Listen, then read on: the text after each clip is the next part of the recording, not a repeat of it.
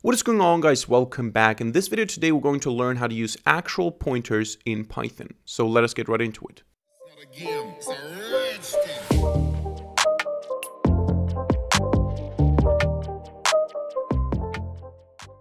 Alright, so a lot of you guys probably didn't know that we can use actual pointers in Python the way we would use them in C. And this is something that is not recommended. This is something that is not used very often. It has some security issues. But it is technically possible to use actual pointers in Python, at least in the most common CPython implementation, the Python implementation based on C.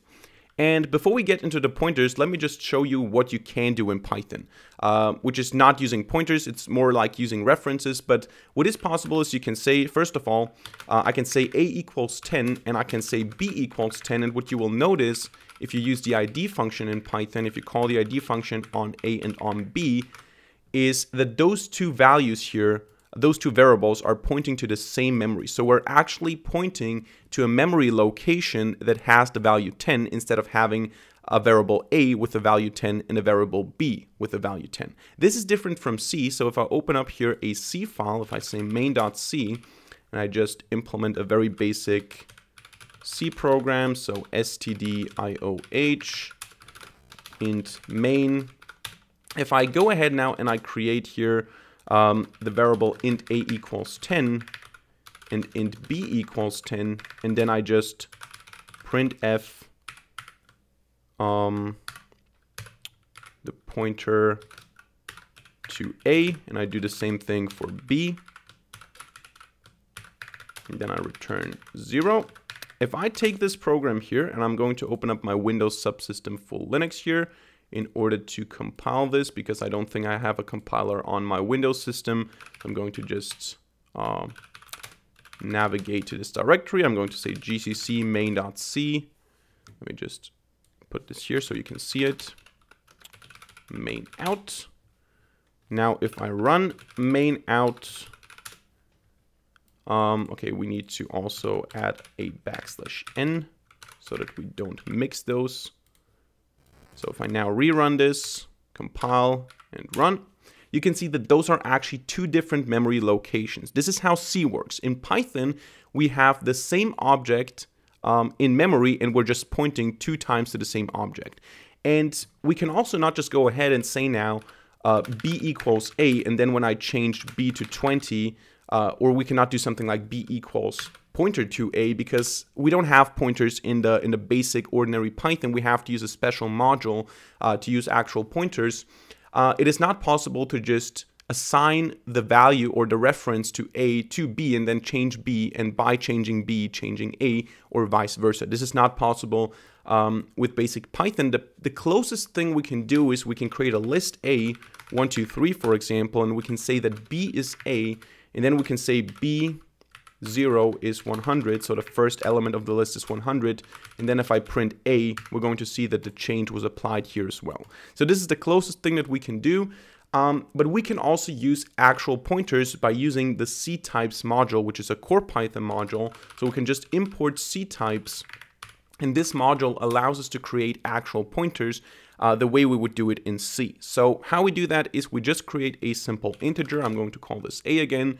And we're creating it by saying ctypes.c_int. And then we pass a value, for example, 200 to it. And we can first of all print this object here. So you can see it's a C-long 200. It converted it into a long. But we can also say .value to get the actual integer value. So if we call the type function on this, you can see this is a basic Python integer.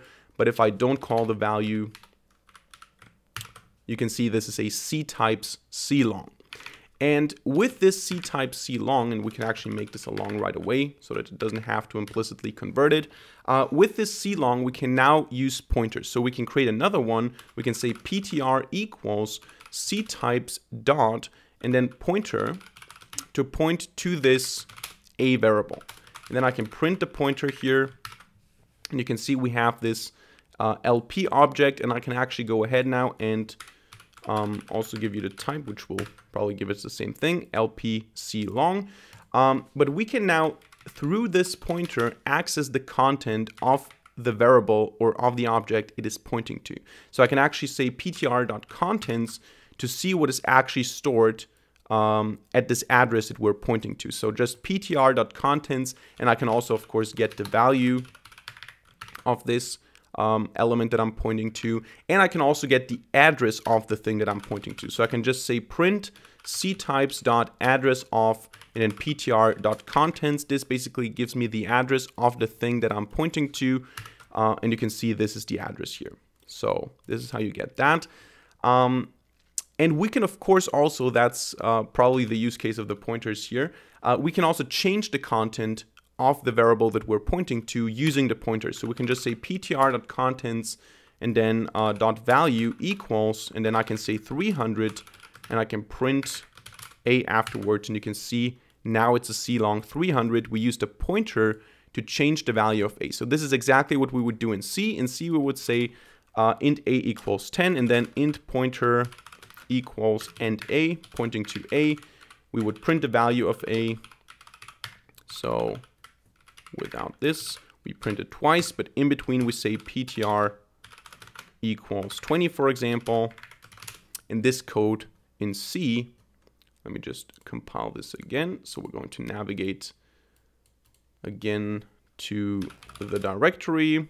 We're going to go again to current gcc main.c out, main.out. And you can see 1020. We changed the value using the pointer. So this is how you do it in C. This is how you do it in Python. It's essentially the same thing. We're running C essentially. So Python, CPython is built on C. So we can do the same things. We can just create a simple variable. We can create a simple long. We can point to it. We can get the value using the pointer. We can change the value, and we can also get the address. And this is essentially how you do it. You can also do something else though. You can take this address and manually let a pointer point to that address. So I can say ptr new, for example, and I can say ctypes.cast, and this cast function allows me to just enter an address and then it will point to that address. So I can say ptr address equals, and then I can say ctypes.address of. And the important thing is you don't want to take the address of the pointer itself, because the pointer itself is also stored in the memory. You want to take the address of the thing that the pointer is pointing to, because if I just pass the address to the pointer, I'm now addressing the pointer itself. I want to address the value that the pointer is pointing to, or the variable, the object that the pointer is pointing to. So we're going to get the address of the contents of the pointer, and this address we will then pass to this cast function. And we also need to pass a data type, which is going to be pointer ctypes.c_long. And then we can print ptr new.contents.value. And you can see this works as well. So this is how you use actual pointers in Python. So that's it for today's video. I hope you enjoyed it and hope you learned something. If so, let me know by hitting a like button and leaving a comment in the comment section down below. And of course, don't forget to subscribe to this channel and hit the notification bell to not miss a single future video for free. Other than that, thank you much for watching. See you in the next video, and bye.